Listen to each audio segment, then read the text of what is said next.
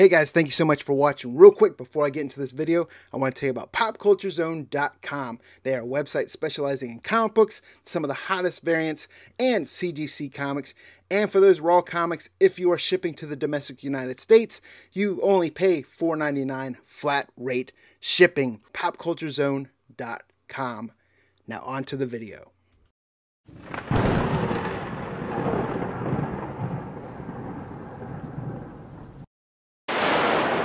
Yeah. But staying with some comic news, we got some news coming from Marvel too, right, Andy? Oh, Beardo? We do, and I'm going to follow suit with McClay here and try this because I liked how that worked with just the screen sharing function here, because Marvel's new Iron Fist probably is a Chinese hero that's been waiting in the wings for years. I'm kind of excited about this one. They may have and it's one that we know of. The new Iron Fist for in the moment it announced Danny Rand's retirement. So I'm actually kind of digging this news. I'm pretty excited. You know, Marvel's revealed the hero will become the new Iron Fist, taking the mantle from Danny Rand. Frames the character's identity as a mystery to be solved when his just-announced limited series kicks off in February 2022.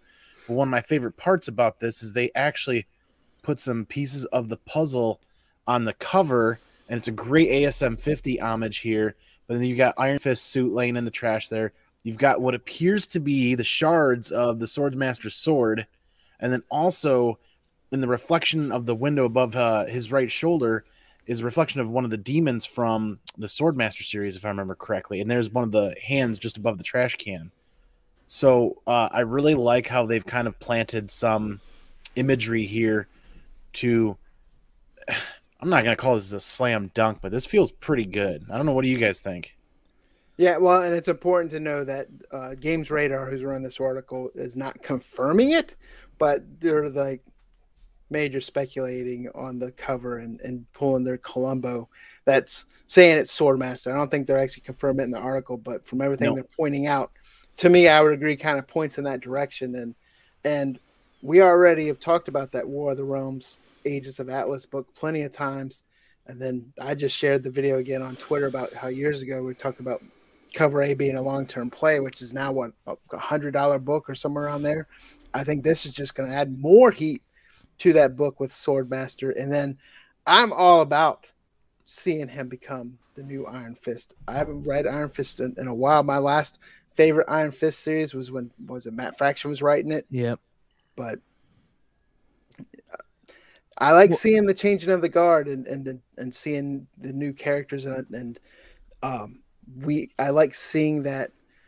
We talked about Ages of Atlas before and how that whole Asian influence was coming into comics in a big way, where I don't know if it will or not. I think Dan has touched on this as well, where, you know, it's kind of that crossover. It's not quite manga or anime, but it kind of brings you into that realm a little bit more. And I think that's a perfect story, perfect situation. And like you said, a perfect storm. And I'm kind of excited to read Iron Fist again.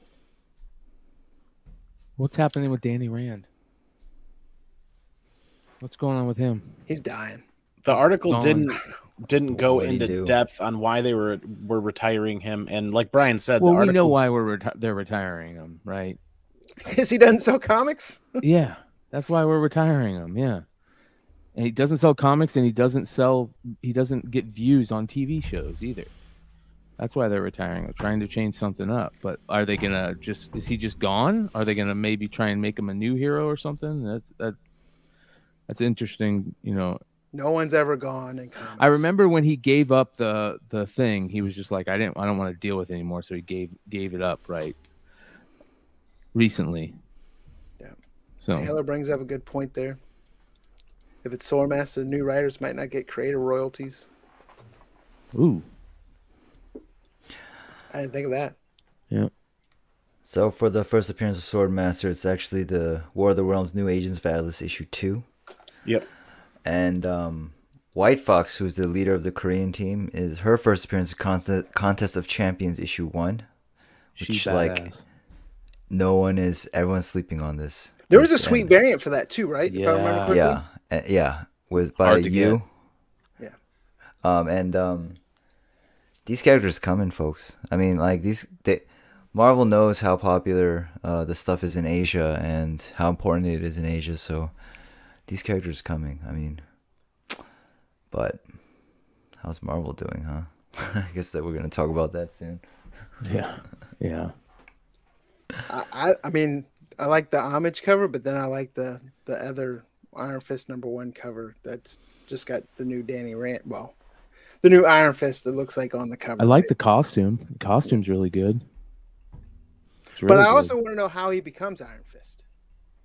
Well, one of the things that they say in the article is that maybe when that sword gets broken, that he like all that power goes into him, and that's how he gets the Iron Fist power or something similar to the Iron Fist power, right? Because doesn't Iron Fist usually have to get the power by beating one of the dragons or something like that?